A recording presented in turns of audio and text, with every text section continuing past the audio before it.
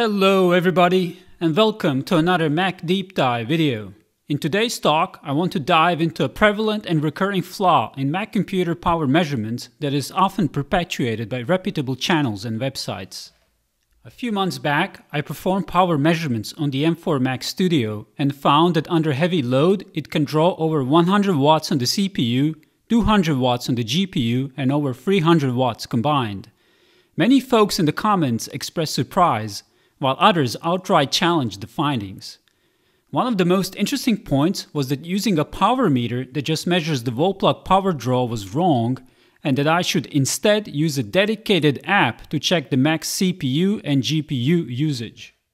After all, this is what reputable websites like Ars Technica or YouTube channels like MacStack use to publish power consumption numbers of Mac computers, using apps like MX Power Gadget or Acetop. If they rely on apps, surely it's the correct way to go about it, right? Well, not really. All these apps rely on a macOS facility called powermetrics. While Apple CPUs do have on-die telemetry in form of current, voltage and temperature sensors, they are not intended to be used for absolute measurements. The power consumption reported by powermetrics is not measured power. It is a computed value from Apple's predefined model. Apple's documentation on powermetrics clearly states that it should not be used to make comparisons between devices, yet reputable testers continue to do so.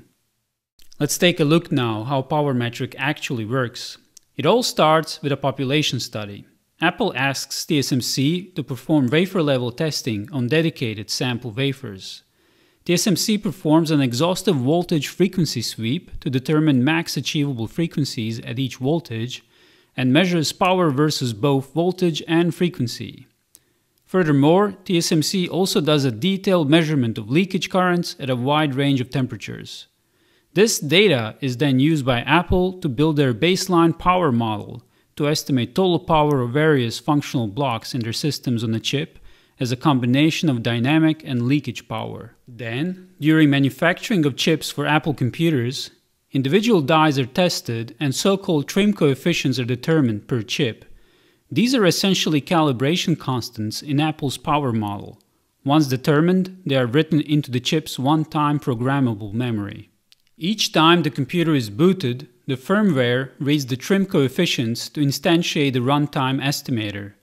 The estimator uses various runtime data like chip frequency, voltage, utilization factor and temperature to compute an estimated average power. Now that we have a better idea how power metrics work, let's do a side-by-side comparison with a power meter. In this test, I will be using the Shelly Plug S to measure instantaneous power on the wall socket, and I will juxtapose it with the power metrics as reported by macOS. First off, Cinebench. In the top left is the instantaneous power measured by the Shelly plug. In the terminal window below is the estimated power reported by macOS powermetrics. First off, I run the CPU multi-threading test.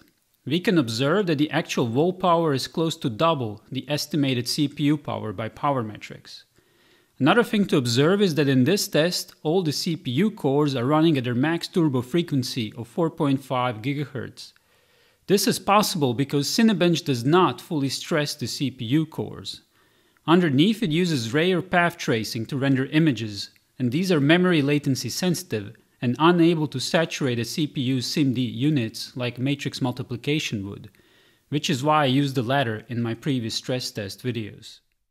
Next, I run the Cinebench GPU test.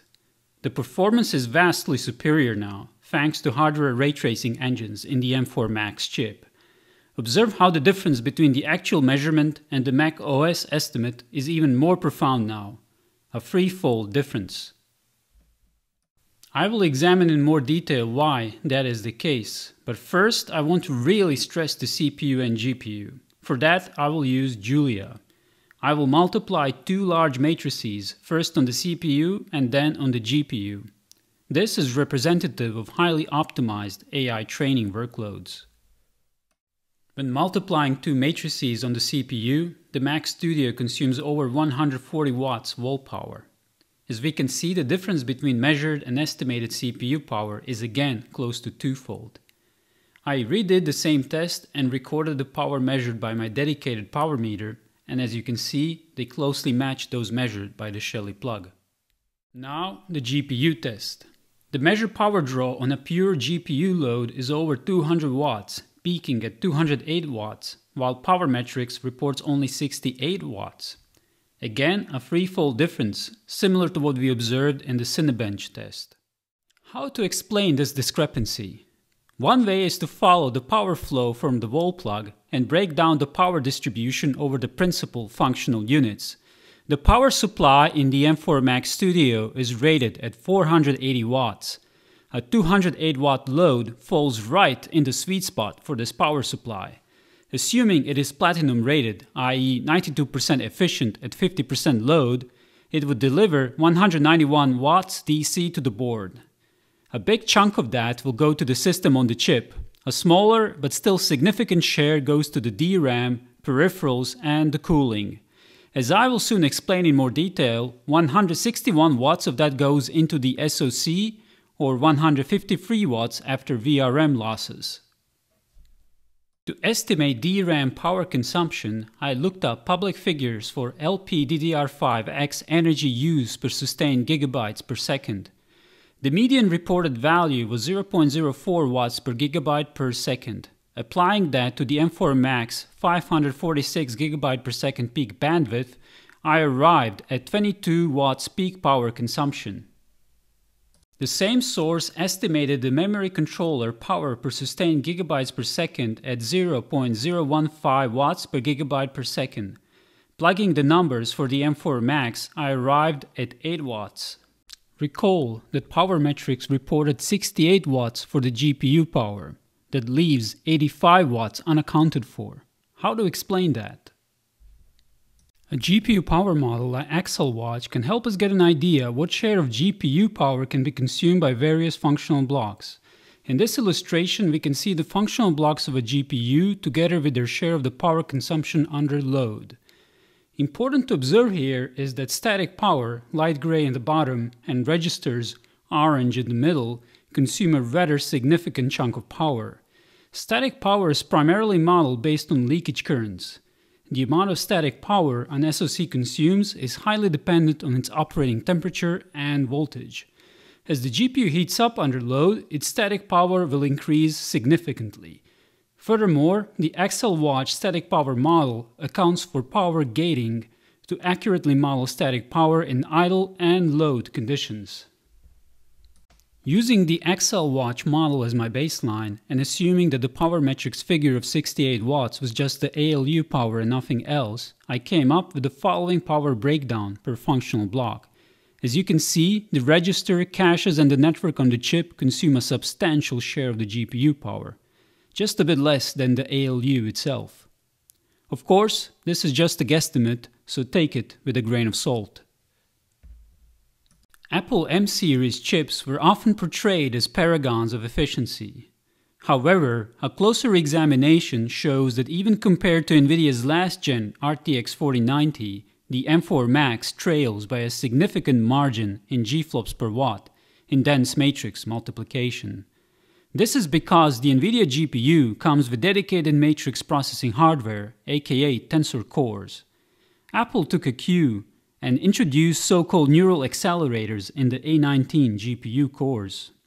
Early benchmarks of the M5 chip indicate that Apple effectively quadrupled FP16 performance.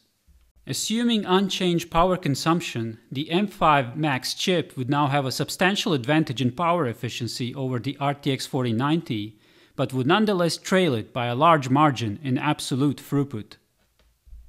If there is one thing I would like you to take away from this video, it is to pay close attention to the method a reviewer uses to measure Mac computer power consumption. If they use an app, be very careful with interpreting the results, as they are likely to be significantly off. If you yourself would like to measure power consumption, be sure to use a power meter. Nowadays, many quality smart plugs come with a built-in power meter functionality. An easy method to measure a CPU or GPU power under load is as follows. Find a calculation that isolates the CPU or the GPU from the rest of the chip. Then, first measure the device's idle wall plug power. Second, Measure the device's load wall plug power. Finally, subtract the two to derive the CPU or GPU power.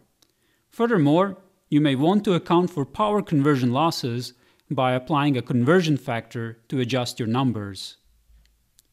What do you think? Leave your thoughts in the comments below, and if you enjoyed this video, don't forget to click like and subscribe to the channel. See you next time!